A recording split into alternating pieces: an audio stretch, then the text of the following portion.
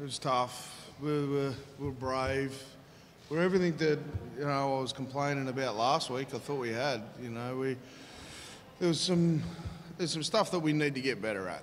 Not getting to kick-offs and some polish on the end of some of the plays and the kicking. But on a whole, I couldn't be more proud of them this week. I was really disappointed last week with our attitude, but in terms of that, I've gone full scale the other way. I'm really, that's a hard thing to do at the end of the day, and I haven't built it on excuses or given them an out, but well, 7 guys out of the team. 7 out of the team that you would pick, experienced guys at the start of the year.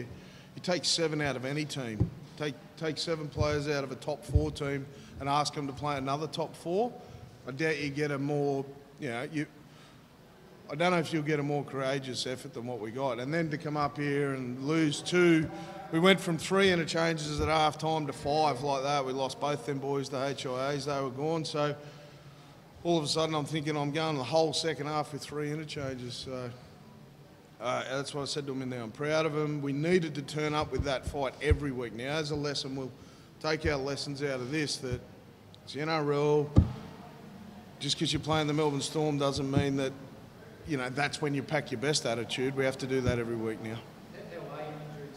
Yeah, we're not good at the moment. I need to check Bradman. I'm not 100% sure, but he's hobbling fairly badly there at the moment. The 2 HIs. Look, I spend most of the time talking to the team, so I don't know where we're at, but yeah. What's Bradman's complaint, mate? We couldn't see a replay, so what would you see? What's he got, Bradman? Oh, it's ankle. Yeah, I don't know any more than that, other than he's played the whole second half just sort of hobbling around, hoping that it'd get going, but it's not looking great. But how do you try and control that chaos of, so many injuries and HIAs coming off?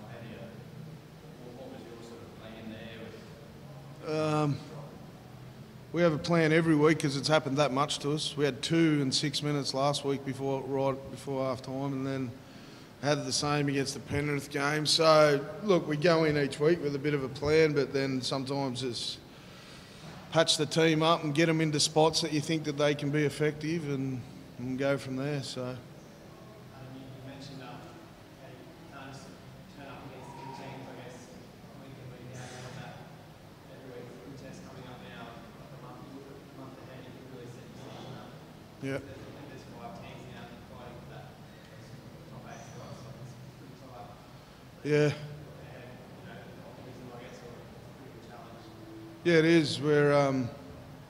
It is a challenge, and we can choose to moan about who we don't have, or we can celebrate who we do and flip the mindset and,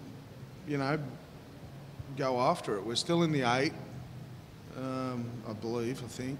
And then we've been through the worst of the travel. We've got a lot of home games, but, clearly based on last week doesn't guarantee you a win, but if we can hang on to that grit and toughness, and I think there's 5 season-ending ones, but there's 2 more that we could get back, or we'll get Daniel back at some stage, and fingers crossed, Eddie, if we're in finals, we'll get him back. And we hang on to some of that grit and get a little bit better in a couple of areas, then we'll be a hard footy team to knock off in finals, or and that's the way I'm looking at it anyway.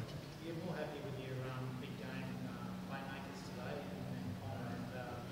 and Yeah, I was really happy with Junior. He was, all week he's taken everything on board, took it all on his shoulders, the kicking and that, and the execution last week, as good captains do. But he certainly wasn't on his own last week. But I thought he was excellent tonight, Junior. He was really dangerous, especially leading into half time. I thought he really threatened that middle, and yeah, he done a really good job.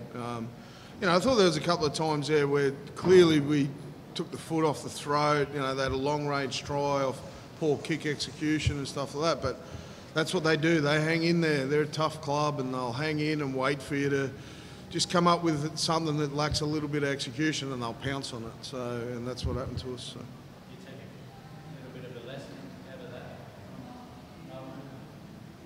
Yeah, they give plenty of team lessons. So we got some last time we played them, and we got some more tonight. But Thought we matched them for toughness and grit, and heart. You know, they're a team that's been together a while, and I don't think there's too many missing. We're certainly not 7, so we can take some solace in that we, I'd like to think that they thought we'd give them a game of footy tonight.